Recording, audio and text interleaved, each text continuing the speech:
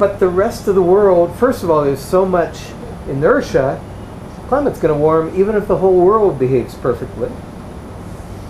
And what's worse is people in other countries and other continents will probably continue behaving poorly.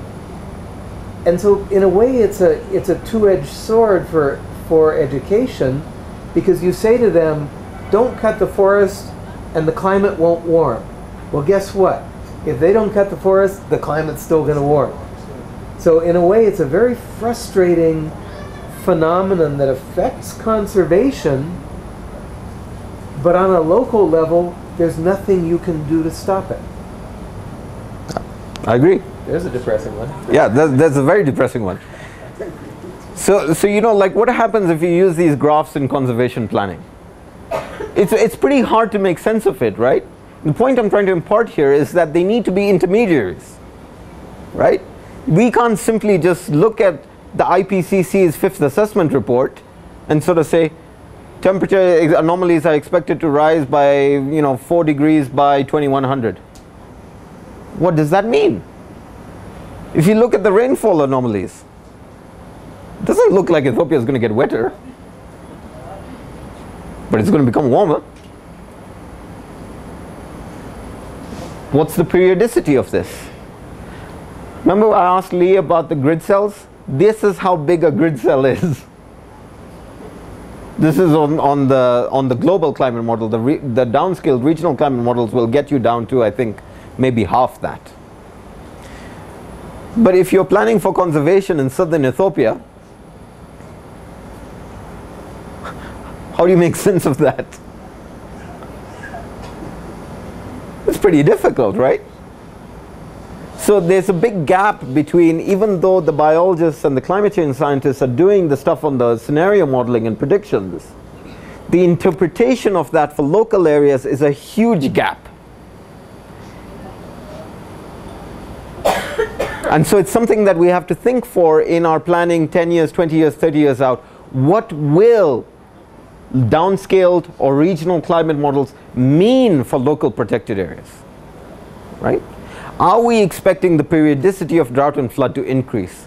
Are we expecting the overall average precipitation increase? Are there particular months for which the precipitation is more likely to be more unreliable, right? Those little pieces of information go a long way. So when it comes to conservation planning, it's not that we don't have information, it's about making that information accessible. Mona. So just a quick point here, those very large squares you see, they represent the general circulation model outcome. So let's imagine one general circulation model outcome says the temperature will rise by 1.5 degrees right. Sorry, just a moment.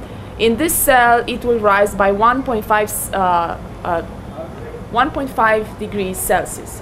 So we have a rather large block that says in 2016 the temperature will rise by this much.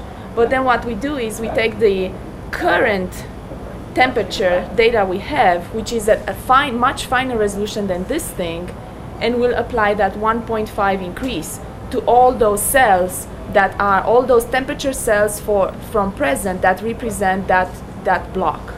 So in the end we have, if we start with present data that is at 1 kilometer resolution, future data will also be at 1 kilometer resolution, the actual minimum temperature for 2000, or actually maximum temperature for 2060.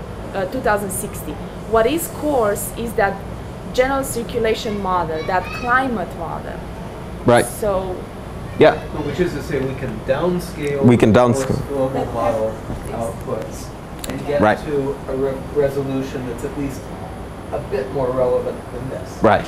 And those are quite freely accessible. In fact, there's a layer on Google Earth that you can simply add on to the whole globe that says predicted temperature 2050. Very easy, and you can zoom in at those finer scale cells. Point here I'm trying to say again, the data is available, its accessibility is not so available, right? So, you know, from Lee's lecture, there's movement upslope, but also based on aspect. You know, we talked about southern-facing slopes, north-south facing slopes, east-west facing slopes. Interpretation can be difficult. You have to merge it with multiple data sets. This often takes a lot of time and effort. It's not an easy process, but one that, you know, we should continue to look for. Again, in critical monitoring of long-term data, one of the things that we find is that existing records seem to be there somewhere, but when we go and ask for them, they're like, I don't know who has that data. I know it was collected, but I don't know who has that data, right? And that's particularly problematic. So this goes back to the lectures that Lee was, that Town was talking about with the, with the digital accessible knowledge, right? If we can get data on, for example, the red wolf sightings in Bali, and that is standardized and it's put up on the web, great. Then other researchers can continue on to build on that as long-term data sets, right? But often there is that problem of making that data available. Sometimes they're proprietary issues. You may be going on to say this in a moment, but let me build on what you just said. Not only should you look for the data and create the data, but there should be an explicit baseline and periodic updates to the baseline. Which is to say, if I make, you know, Mike the conservator of the, I don't know, Mount Cameroon National Park, what I would love to see him do is first compile all existing knowledge, be it digital, be it accessible, be it integrated or not, but compile all the existing knowledge of biodiversity relevant to that park. So that'll give us a baseline that probably extends maybe from 1900 or the 1880s to present. Sometimes in places will be better represented, sometimes in places will not be represented. I would then like to see Mike do a 2016 baseline. Can't do all taxa, can't do the whole park. But imagine setting up crucial monitoring sites, crucial points where you go in and you document everything. Plants, key animal groups, key plant groups. And then part of the management plan should actually be to redo those baselines. Thanks.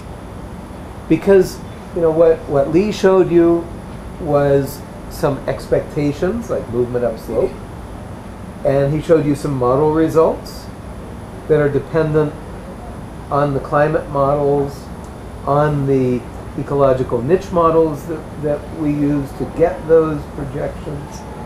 They're not necessarily right. So let's go out and build data that you and your successors as the conservator of that park can use to make real crucial hands-on management decisions. So one thing I don't think I've ever seen in a park management plan is that of updating the information resources. Right. And too frequently, what you see is that protected areas become information vacuums, which is to say, it's so hard to work in a national park that all the scientists go and work elsewhere. And so the place you know the least about is the place you care the most about. And that is extremely common. Think about how much harder it is to get the permit to do the biodiversity studies inside the park versus outside the park. Yeah, I think Fikirta and I were just talking about that. I think, what is it, $1,000 a year for foreign researchers per research project per year. Yeah. Sorry. No, that's great. Almost done here. I know you're all sleepy. Here's my second big takeaway point. You got to learn to think outside the box. And this is one of the most difficult things to do because you are trained to think according to how you got your education. I was trained to think this way. But that training is not necessarily relevant for what is going to happen 20, 30, 40, 50 years out. Knowledge takes a long time to accumulate, and the very nature of science is predicated on paradigm shifts. Something will work for so long until somebody comes and disproves that this was not right. And they will take over that paradigm until somebody else comes along and takes it over. So be incredibly flexible about what you're willing to accept and what you're not willing to accept. Back up your claims, but learn to think outside the box for those future challenges. Okay, the end. From me, thank you. You guys have been great students. Very proud of all of you. I think I speak for all the instructors and everyone else who's involved in the course. We're very proud with what you've accomplished and how patient you've been. And although I would have liked a little bit more energy from some of you, Gaudat. Keep being critical and never accept the dominant narrative as truth. Thank you.